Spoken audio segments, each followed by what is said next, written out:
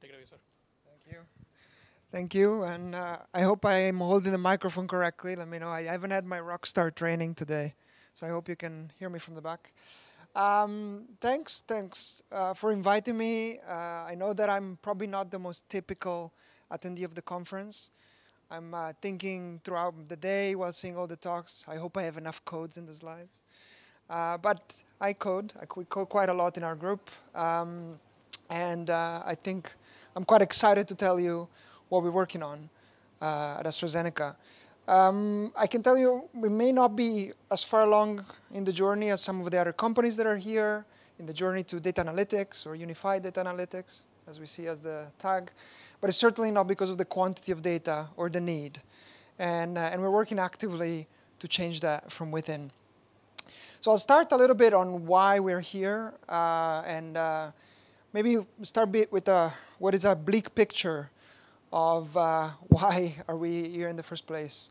Drug discovery is a really hard problem, and it doesn't seem that more data, more time, more money really solves it. We've been hard at work, but it's basically, it costs a fortune. We're really bad. Even though we're getting better, marginally better, we're still quite bad at choosing things in the dark space that is biology, things that will end up working to be drugs. And we want to get better at this because if we can find a biological entity that we think potentially can be affected or changed with a drug, we have the ability to affect millions of people and millions of patients and potentially treat them earlier, at least let them lead a better life. We also, historically have done not very well. We pick things, and because it takes so long to figure out whether we are successful, and because it is expensive and it's a large process, it takes 10 years to figure out if you're right. 2/3 of them usually fail, and not only for efficacy sometimes, also for just time, too much time has elapsed without any success. Feels a bit like software development, actually, but just much more slower. So we've tried to turn out the problems. Basically, we kept spending a lot of money, but we don't seem to be bending the curves here. You see the number of kind of regulatory approvals, and it's just going down. We are having trouble finding new drugs. Even though they're red, we keep spending more money. Now, like any other investment, it takes some time to bear fruit, and it does. This graph stops at 2010, and it does look like we're getting a bit better. And there are some early indications this year and the previous year that we are bending the blue line a little bit. But it remains hard. So many companies, and AstraZeneca perhaps more vocally than others, are introduced different ways, not just pouring a bunch of money, but also trying to make decisions a bit better. And we have this framework where to choose a new opportunity, you need to know whether it's good biologically, so the right target up on the right, but you also need to know that it works in the right tissue, that it's safe, that actually, the commercial option is viable, because if we cannot finance it for 10 years, we cannot see it through. And then that it's especially targeted to the right person and the patient. And you'll see this paradigm in medicine where drugs are getting increasingly more directed to a specific group of people, and they're not as generally developed. So we've done this, and this has worked somewhat. We were there before the framework got introduced, and then we got better. So overall, it's working. But as you can imagine, given that you are either a data engineer or a data scientist or someone that thinks about data a lot, to make more of this decision more often, we need to get really good at manipulating our data and our insight. Because all of that comes from changing ideas, but also shortening the feedback cycle and being able to tell when something is working or you have an indication that it's working a bit earlier. Currently, you give an idea to a scientist, the scientist goes into the lab, and maybe a year or two later, they will let you know whether you were onto something. That's a feedback cycle that is hard to break. So, as I said, it takes years, but there's just too much data. Genomics is coming, terabytes. You've heard from Regeneron in the keynote. There is more of that same problem and many other data sources coming in. It's a good thing, but we're just not equipped for it yet. And we also look at literature, and we publish a lot of scientific literature. That's how science works. You publish an idea, some other scientist in some company or academic lab decide that's good enough for drugs, that they maybe develop it, and that continues.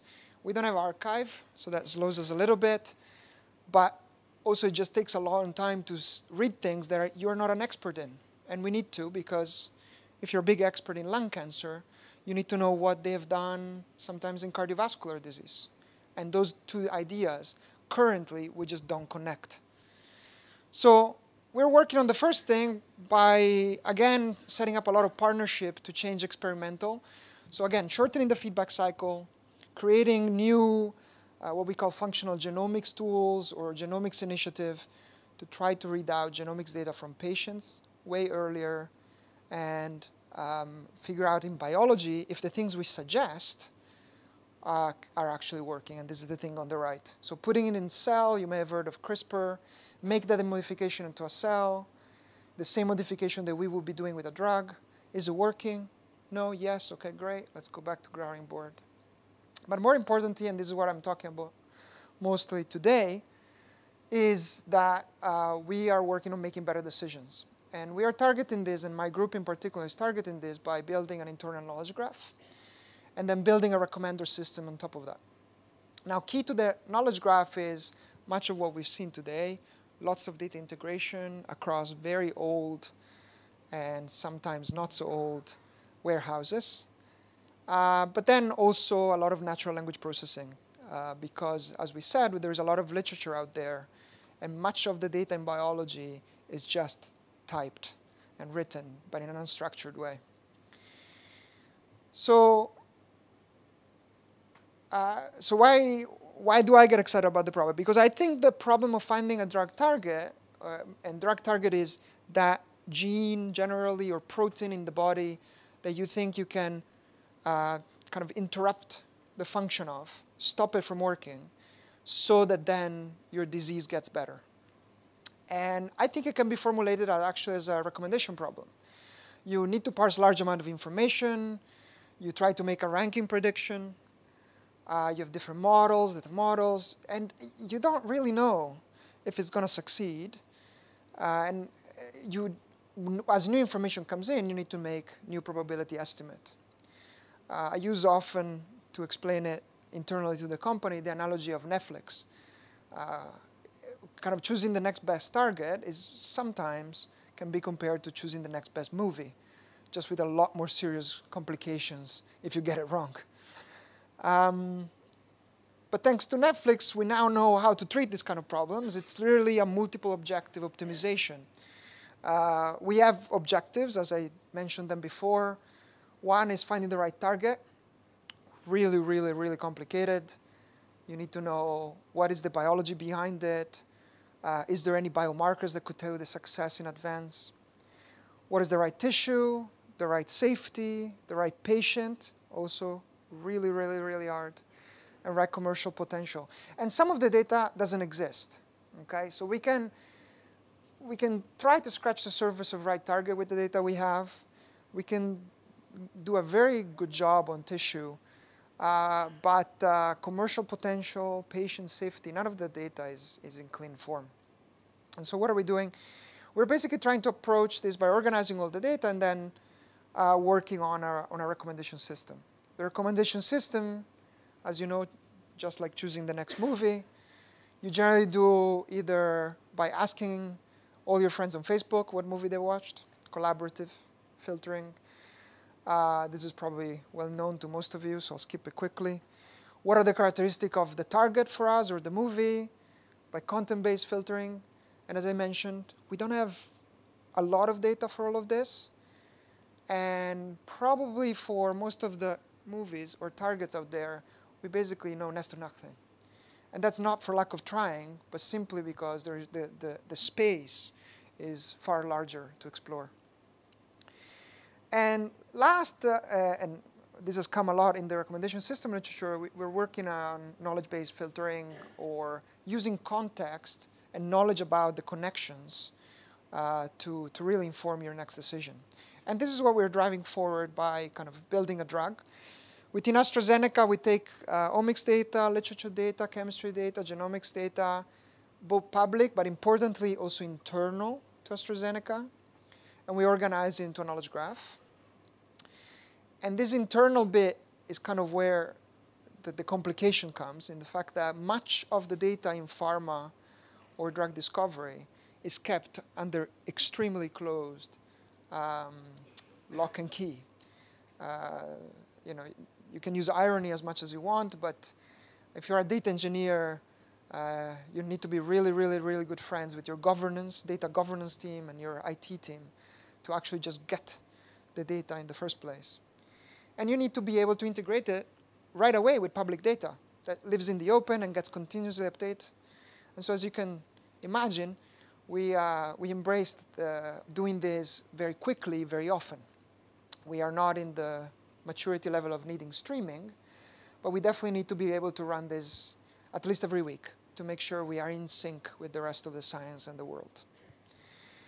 And what we get very excited about is also doing the rest. After you got a knowledge graph, you can extract features, you can model train, you can make recommendation, and then you can present those recommendations to the scientists, maximum 3, top 5, and then get down to the ones that they really want to pursue and follow up, and add the data back to the knowledge graph. So let's focus on the first bit. Mostly work done, I'll have a picture of the people in the group. This is David that has worked on making basically a cloud scalable pipeline. You'll see many of the logos that we are all fans of here within the structure.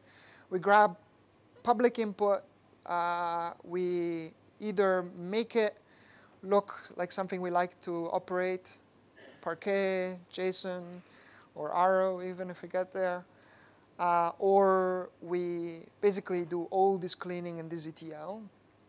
And we try to ask the scientist to contribute to that part as much as possible. So we are working hard on making a system that is simple, which is where things like Databricks and being able to write notebooks comes very handy, because we can tell people to write notebooks to digest a new favorite data source and have it down in a lake where everybody else can access. We haven't experimented yet to Delta, but obviously after today, that's the first thing I'm doing after I go back. And we organize the whole pipeline, run the whole pipeline in Azure, on Databricks, and we grab all these millions of edges and millions of nodes and parse them, deduplicate them, and arrange them into what we call a graph. Now, I think if you've seen a couple of the talks around, there are two main types of graph. One is the property graph, Neo4j, Tiger graph, others, and RDF. It's a bit like Democrats and Republicans, but we are trying to be agnostic to that as much as we can, and we're actually big fans of the Graph Frames API and how Spark deals with graphs as part of their data structure, and we then project our data in these formats that would enable downstream applications. But RDF for the things that we have, we think very causal, very connections that connect targets, and we know very well how they connect to diseases, but also indirectly things that are less sure or less safe. And obviously, we need to send reports, and we send an email. We try to send an email that tells them what is the new data that has come in related to their disease of interest or their drug of interest. And that's actually very important in an organization that doesn't love data to begin with, to kind of work on showcasing an automated pipeline rapidly, shortening that feedback cycle, making sure people have in their inbox a suggestion can change the equation quite a bit. So as I said, we started by doing Python notebooks. We then said, okay, this doesn't scale. Let's go on Spark notebooks. And just by moving straight to Databricks and the Spark framework, even sticking on PySpark, we get right away an order of magnitude improvement. Job done. We then open source the parsers, making sure everybody can use them, and store everything on DBFS. Now, obviously, that as model has started breaking. We have realized that version control is not great using notebooks, so we are trying to move some of the more structural parts into code that we can package, libraries. We're thinking of bringing some of them to Scala, if necessary, to scale things up, particularly in pre-parsing and tagging some of the literature we have to deal with. But overall, Databricks has worked well as a prototyping and as a first development tool. The pipeline is really organized as a series of notebooks in which the team of 8 now, works on it together, does pull requests and changes things. We have parsers for every one of the data sets we need. We have the duplicators, and we then have things that help us, grabbing that memory structure or data structure that we have defined and mapping it down to projections. And projections is how people use the graph. So for example, a scientist in lung cancer may want to know overall what's going on with lung, but they're really interested in lung cancer in specific focus and targets specifically. And so they will then have a projection and a filtered view of that graph on which they will work on. It is important that view maps back to the full one, so that if they decide to design an algorithm down on their subgraph, they can then parse it on the very top and launch it on the larger graph later. But that ability to grab and wrap their head around the biological description of a single graph is quite important. We, as I said, we kind of have a dashboard that gives us a bit of metrics and tell us where we're going. That's been very useful as well to do on the fast. And we save the structure in basically a set of files. We output it. We've modeled ourselves after another project that does this in literature, also coming from Microsoft, called the Microsoft Academic Graph. Their output is very much a set of files, maybe Parquet or Arrow, something friendly. And what you ultimately want when you see this set of files is a node dictionary. So an ability to see which nodes do you have, and how do they map to the rest of the data that is out there. These mappings are saved in a list that we use. We obviously load in memory, use as an index throughout the execution of the pipeline. But that is useful to then give out to our scientists, because then they can map their favorite data set to this. And we also try to take into account directionality, which is something that can be done in property graphs or not. But we want to do it at least at this level of abstraction, so that then we are able to potentially go down the property graph route or the RDF route. We also have all the edges, and this is where the meat of the problem is. As you extract things from literature or from databases, you're connecting things to things. It might be a gene to a disease. It might be a compound to a protein. We're saving all these, and we're continuously updating them as people add them, and we're able to filter and look. And this is really where people get the most kind of interested. They want to capture their internal knowledge into this format.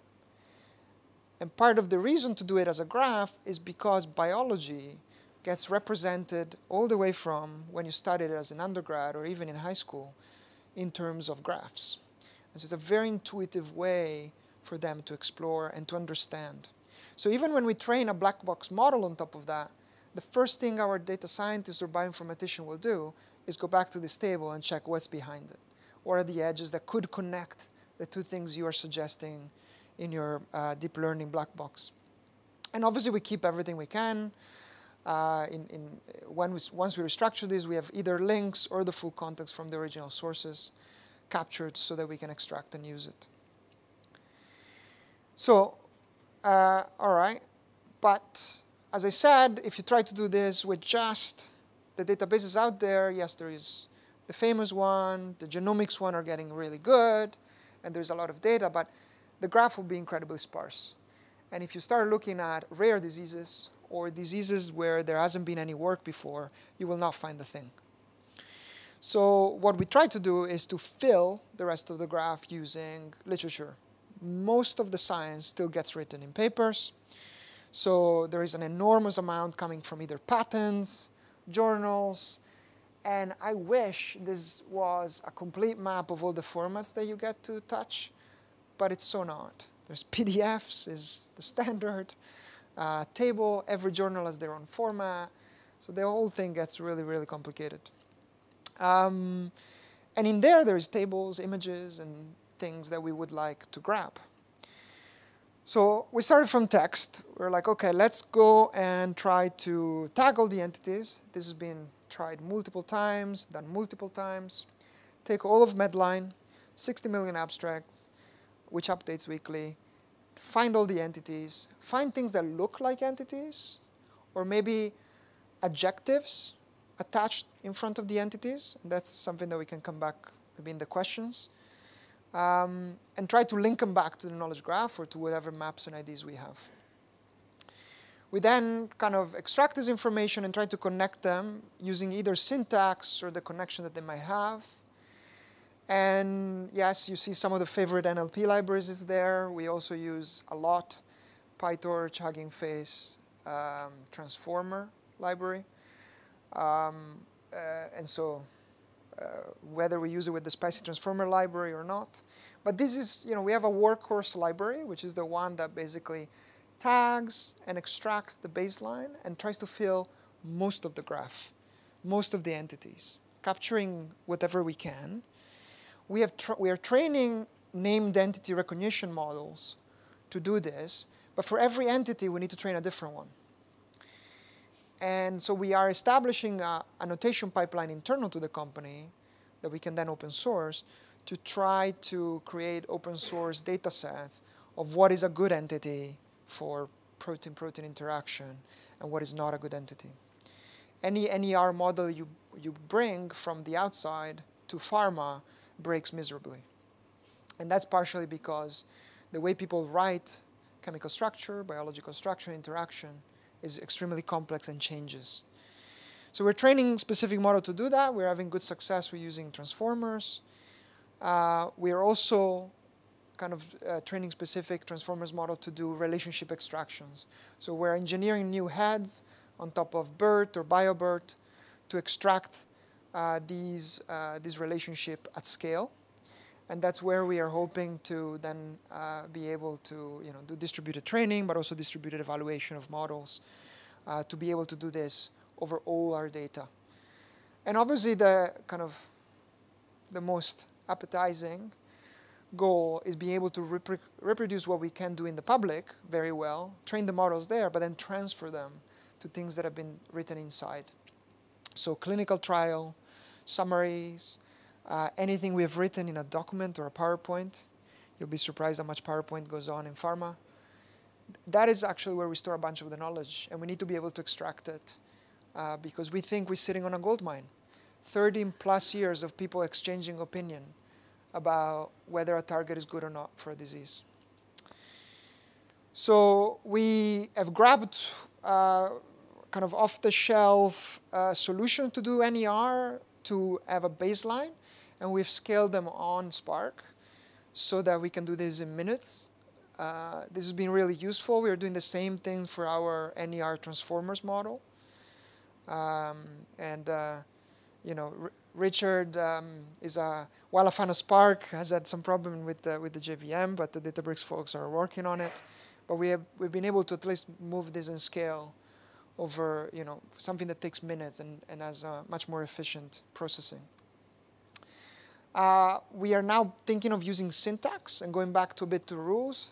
Transformers are great; they seem to be working, but we think there is some merit in using an hybrid approach, in which we can bring a bit of rules to make sure at least we filter things that we're really sure are not going to be relationship between a gene or a disease, for example. And this comes from the fact that in biology there are some such genes that can be called things like great or fly, and so it doesn't help the whole transformer model trained on Wikipedia to disambiguate this. And so I think we can actually gain quite a bit of work in trying to disambiguate this.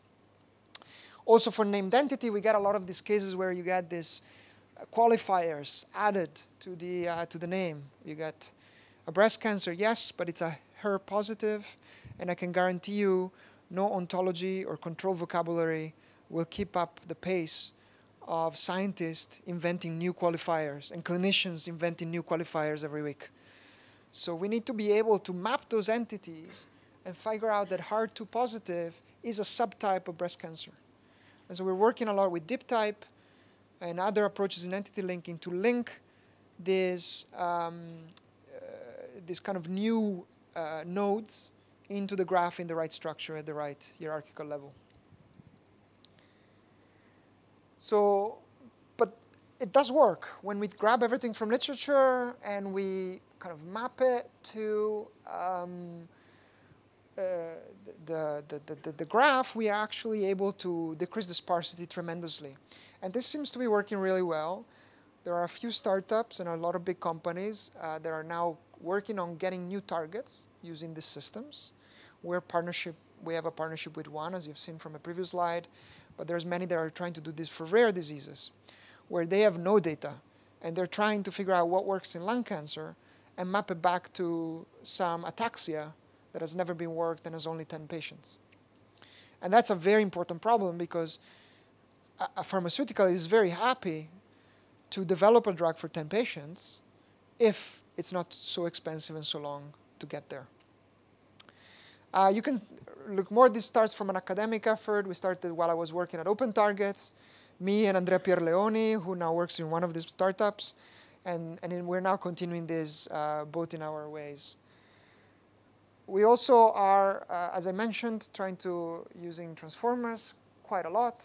We have just engineered a new head for BERT. We're contributing back to Hugging Face.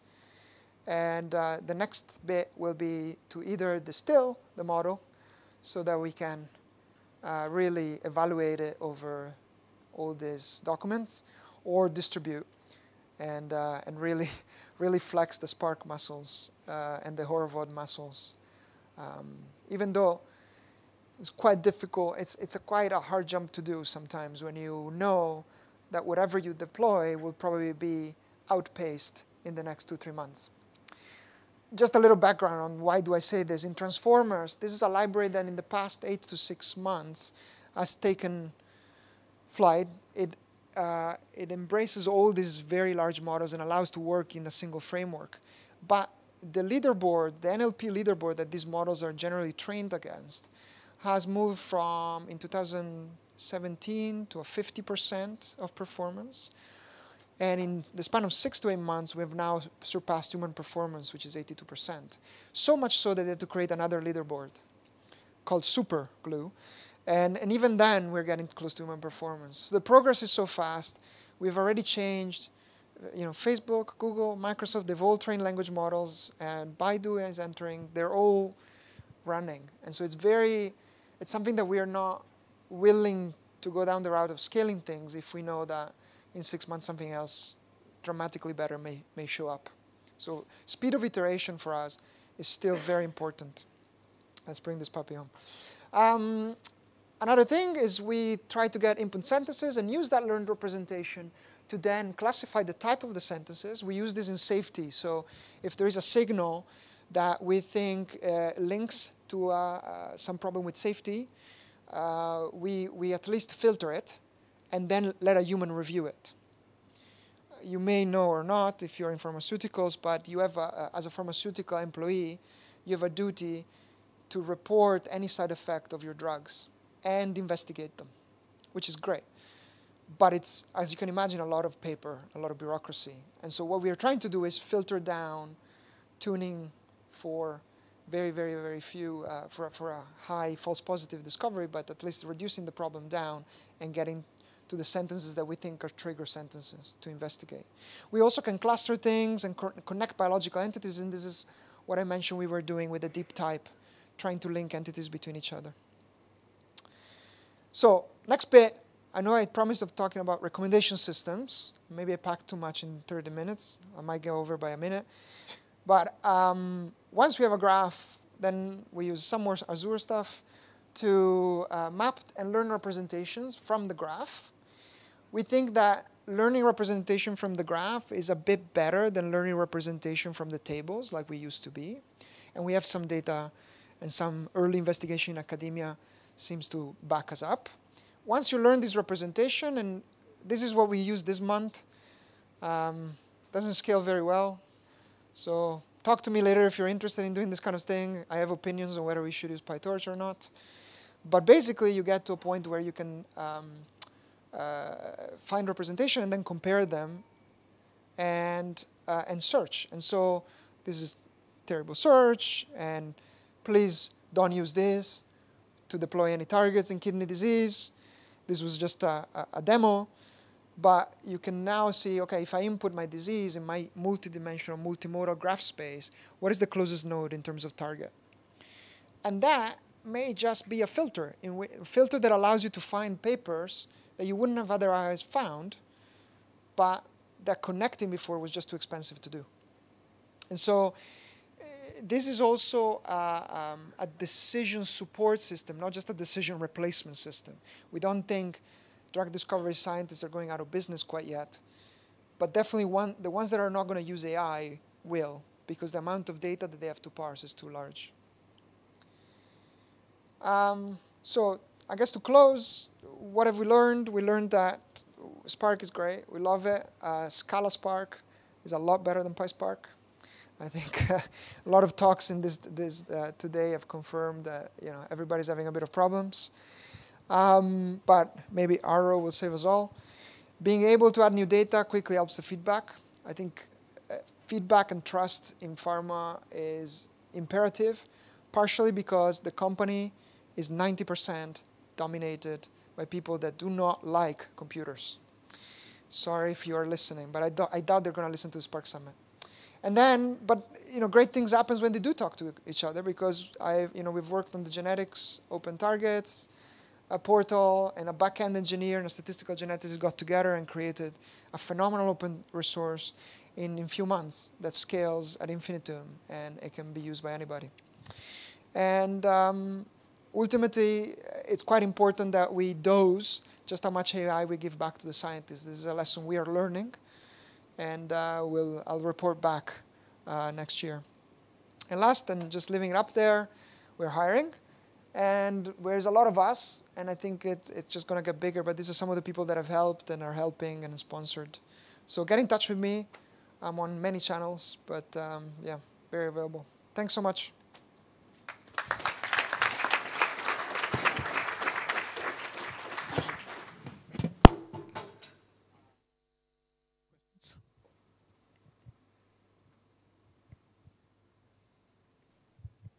Hi, really enjoyed the talk. You mentioned you're using graph databases and stuff, and one of the things that I understand is that in biomedical stuff, a lot of stuff is more complicated than just this affects this. So if you have a gene that affects, or a disease that affects a gene, it might be in a specific tissue or a specific, I don't know, it's not usually just binary relationships. Do you have any ways of dealing with more complicated relationships between n entities rather than just two?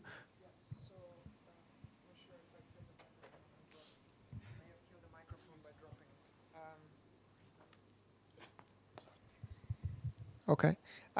So yes, we have, first of all, we don't use graph databases. We project into graph databases. And the reason why we do that is exactly that there are more complicated relationships. Because scientists don't really get relationships that are not drawn with a line, we have ended up having a tier of relationship. Things that are definitely known, things that we think we infer. So this might be a link prediction problem in graphs where you say, we think there is a link here. And then other connections are really just black box connections. But ultimately, we then maybe map to a database or some visualization in graph so that people can think, okay, I accept your suggestion, but I need to be working on it. And part of being able to work on it is figure out how the connection is made. Because we can't just go blindly in front of FDA and be like, well, our model says so. We're going to have to make a lot of experiments, and to design those experiments, we need to have some hypothesis. So interpretability is paramount for us. We're working on a system. If you have any other suggestions, it would be great to have them. There's nothing we could find optimal. Any other questions? Thank you. Hi, nice talk. I was wondering, it's more an opinion. So drug discovery has been long and everything. Now you're processing 35 years of data that has been digitized. You're processing it at immense speed, but it will still take 10 years plus to process the next targets. So in 2 years, what do? You go on pause on a sabbatical and you come back in 15 years? So you'll see, that's an extremely good point and the number one problem in the field. It is a field that, if it has any resistance to AI, is not just cultural, but it's based on times. As you see, we're enjoying some of the kind of collaborations to create faster biology. There is new cell line, functional genomics, and genomics technologies that will allow us to read an indication earlier. It will still probably take a few years to make a drug. It will take, or a compound that works. There are some technical times that you can avoid. And testing them ultimately in the disease is the final test. And that will take, even if we shorten it, it will still take the time that it takes to grow cells or grow animals and give the animals that. But I think we can have early indications a lot more often. Already Regeneron's effort in genetics, we're going around looking what people have in terms of genetic modification. And turns out that many of these genes in the wild are already suppressed. Even if you don't give a drug, some people have this modification. When you read those modification, you can already kind of try to figure out if it protects them or makes the disease any worse. And by reading those indications, we can try to get an early stir. Also, hypothesis generation continues. So this is a portfolio selection problem. It's like choosing your portfolio in stocks. You're never going to have perfect knowledge, but you have to change what you think is the optimal decision. So if you think there's new data coming in 2 years that skews something to the right or to the left, maybe you shut down some other projects that you don't think are going to be successful anymore and start others. So there's a lot of that going on as well. Okay. Yeah. Yeah.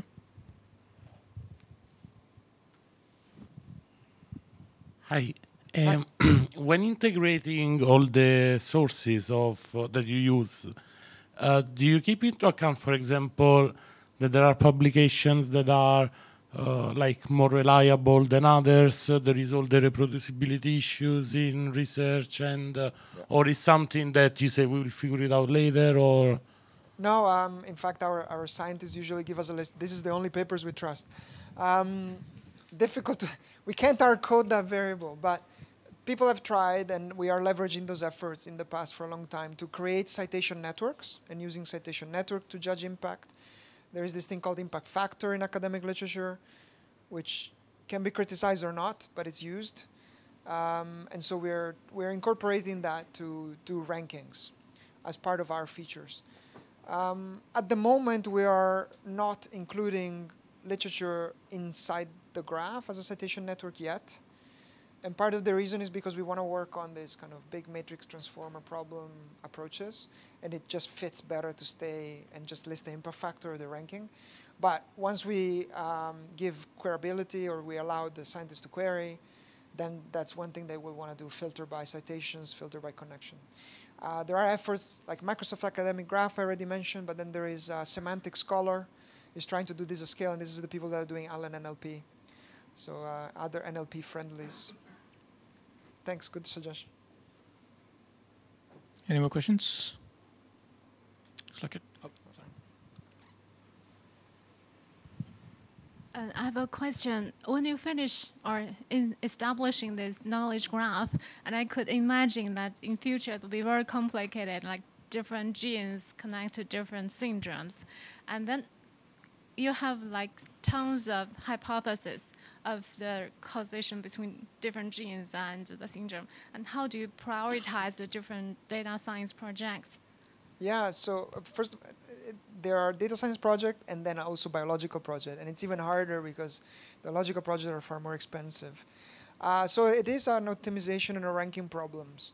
We are trying to use the same things that are used in recommendation system.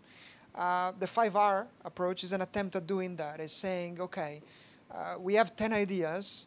which one has all these, ticks the most boxes in our checklist and has the most push under each of these parameters. And we try to divide it into 5 dimensions because it's intuitive, but under the hood there's 50 or 150 dimensions. And we try to connect features such as whether the paper has been cited, it's been reproduced, sometimes even the opportunity. Do we have a model that we can try that makes for an easier test, or can we cut this hypothesis earlier? So can we figure out something within the next month? Then let's just do that, so we know, and we close that search path. But yeah, it's an active academic and industry question on how you actually prioritize. We think we're getting better. We're making some headway. We definitely haven't cracked the final formula, but work in progress. All right. I think we are out of time. If you have more questions, please catch LCO outside and then talk to him. Thank you for attending. Please don't forget to rate and review this session.